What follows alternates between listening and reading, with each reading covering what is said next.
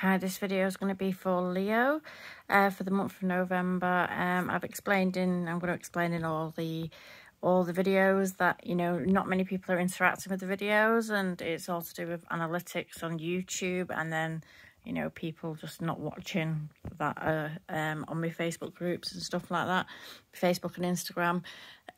So what I'm going to do, I was, you know, I've ummed and ahed as to whether I was going to actually bother continuing doing these videos. I've decided I'm going to do for this month, I'm going to put them out. I'm going to make them quick, short, sharp, to the point ones for this month, because otherwise I'm just wasting a lot of time and effort and putting them up. And I'm going to see if anybody bothers to interact with them, and if they do, that'd be great. And if they don't, then I might just either cancel it all off altogether and just continue posting on Facebook or Instagram.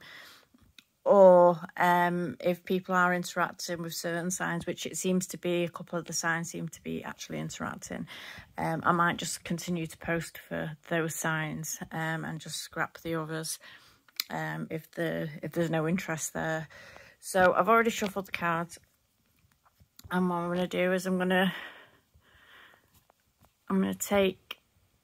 use the spirit song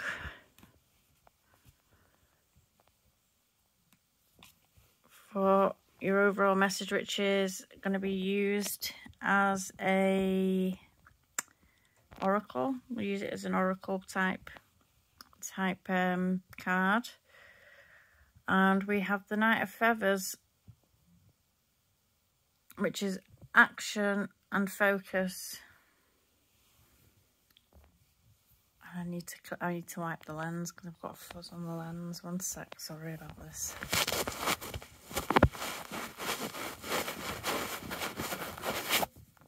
Apologies about that.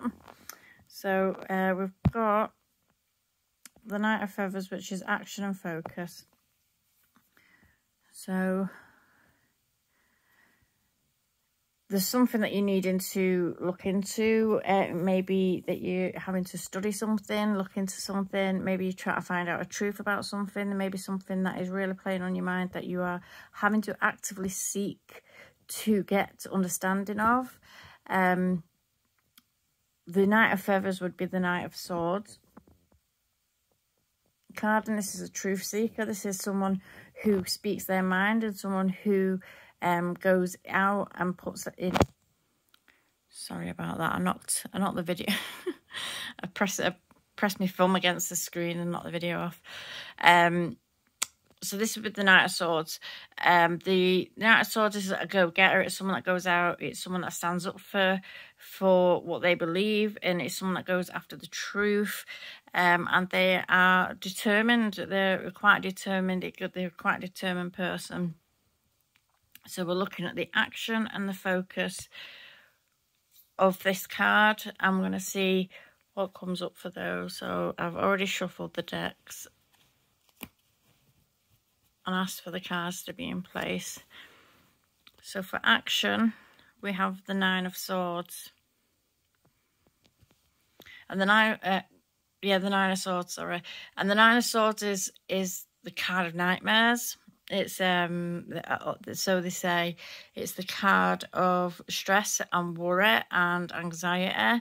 So it may be that the action that you're taking is coming off the back of something what has had you very worried, or it may be an action that you're taking in response. It's like a trauma response to something, and this might not be the best action to take. The Knight of Swords can be a very impulsive person, and they can be someone that rushes into something. So it may be that something might have triggered you off, and your instant gut reaction is just to rush it in and maybe boot off about it, maybe kick off a bit about it, or maybe kind of you might get the wrong end of the stick. You might just see something that's being done and take it or perceive it wrong and jump on it and have the wrong end of the stick with it. I get a feeling of like the wrong end of the stick with it. So it may well be that you're needing to not respond to something instantaneously, to take a minute. So the action that you may need to take is to take a minute to be able to work through and think through everything. Because with the Nine of Swords, what the Nine of Swords is this idea that we are allowing things to be more than what they are. We're allowing, you know, and a lot of the Nine of Swords cards, it's a projection. You know, you see like a shadow projection on a wall of some degree, or some kind of thing that represents something being blown up or made into a bigger version of what it actually is, something that's much scarier than what it is. And your initial reaction to something may be to do this, maybe to blow it up and to make it into something that it doesn't need to be. So you may be jumping the gun with something, and it's just a gut reaction from you, and a gut action that you are taking. So the action part of it here may well be to tell you that what you need to do is not allow things to be blown out of proportion. Try to restrain yourself from rushing in to anything, to trying, you know, even if you're rushing in and you try to sort something out, it could be that you're going to make a matter worse, or you're going to make a matter where there wasn't really one to begin with. So it's that kind of hold back and work through, have a look at what it actually is, and take time to sit and think about what it actually is, what is going on, and find a good solution for it. Find a good solution so you can see clearly what is actually going on, and not be projecting or blowing up something to be bigger than what it actually is. So there's that feeling there. And with the focus, we have the King of Cups.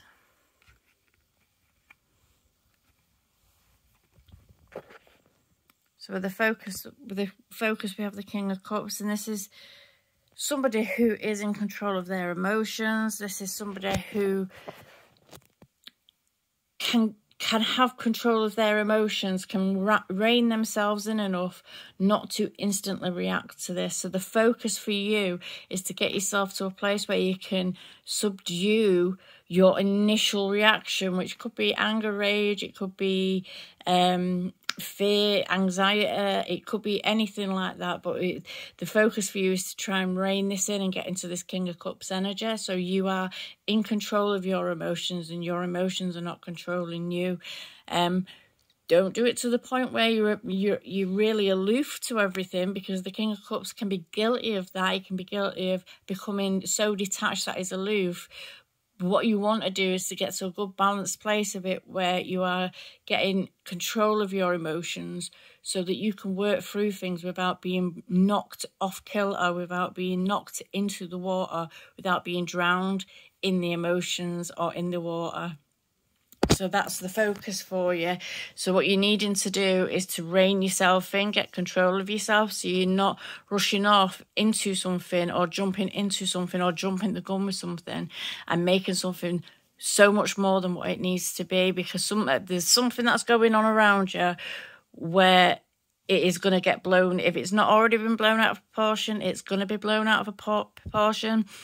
And you have an opportunity now to be aware of this coming in, or if this is going on, to be aware of it and to have self-awareness of yourself, to know that you have had a heads up about this, so you can now work on not reacting in a certain way and drawing yourself in, so that you can work through it properly and get the information that you need to be able to work through something properly in a way where it's not going to knock you out of your emotions or out of balance. Okay, so I'm not doing a very good job with this. I've decided to hold the phone because I had it on the stand, but I'm knocking it because I'm sat on my bed and the mattress is moving. I'm knocking the phone, so it was rattling around more. I seem to be doing the exact same thing anyway. So I want to split the deck. I'm going how did I do this last time? So I'm going to take you.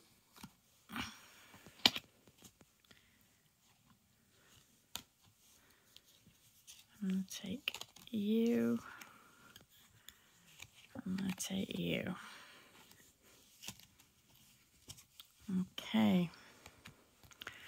So we've got indecision, divine intervention, and healing the throat chakra. So it's communication And this is what the swords are all about as well, communication. So it's healing the throat chakra, maybe reining yourself in, getting yourself under control, so you're not you might be getting provoked or pushed to a point where you are losing your temper with someone, or you're saying things that you don't mean to be saying, but it's out of fear or anxiety or even anger. If someone's winding you up enough, it could be anger. But it's being able to, like, the healing aspect of this with the throat chakra to me is about healing communications and being able to get it so to a point where you are being able to communicate clearly and to the point, and not running away with things, and not allowing people to communicate to you in a way that's going to have you running away with things. So it's like the divine intervention here could well be that you see in this video and you're aware that something's going to come up that is going to be something that doesn't need to be as big as what it has the potential of being if we allow ourselves to just run away with it, or to blow it up into something much bigger than what it needs to be.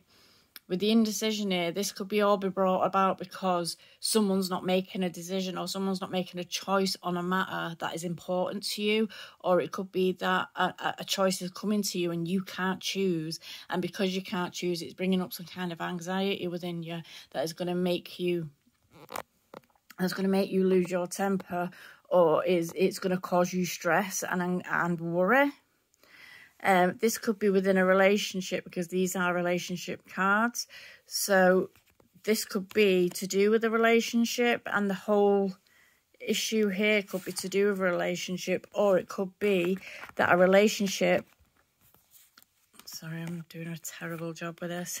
A relationship is suffering because of another issue, because of a separate issue. So because something else is going on where it's being made out or being brought up to be something more than what it is, it could be causing troubles within a relationship, and it may be causing troubles with people that are close to you and around you, and it may be causing a breakdown in communication with people close to you as well. Because if you're getting upset, angry, wound up, if you're becoming anxious, you might be speaking out of turn to the people close to you just to try and vent, or just try and get something off your chest. So it may well be that it's whatever's going on here could have a knock-on effect into a relationship that you've got going on at the minute.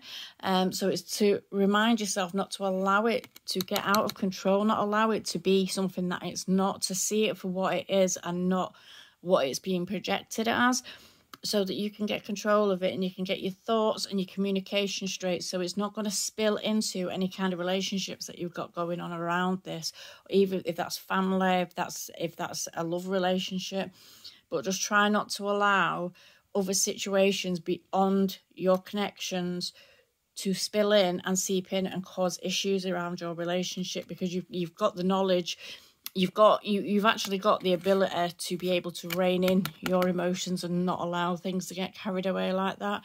So it's down to you now. You can actually do this, and it's down to you to do this now, so it doesn't blow up and it doesn't create this disturbance within the relationship where communication might get a bit frayed because we're feeling anxious or we're worried about something else. Because we can all do it. It's easy to take things out on those that are close to us if we're frustrated or if we're upset, and we don't realize really the damage that we can be doing when we do that. But we do damage when we do that.